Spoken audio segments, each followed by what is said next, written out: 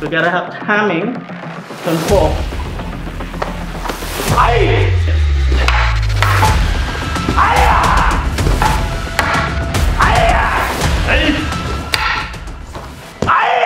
Now I have to show you Tonfa Kihon No Kata explanation.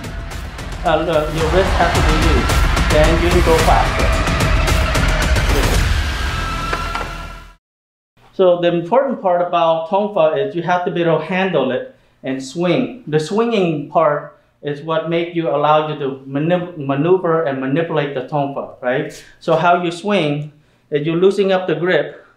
Okay, so you let the Tongfa handle rest on the web of your hand, right? And you pinch it with your point finger and your thumb, loosen up the grip here. You flip out, let it drop, turn your hand over, kick it out, let it drop, turn your hand back, kick it out. So this is basic beginning how you want to train. And it's all about timing, right? So you have to have good timing and be one with the Tongfa in order to manipulate, right? So as you get it, you want to go a little faster, right? So you want loose grip and loose wrist. Your wrist has to be loose.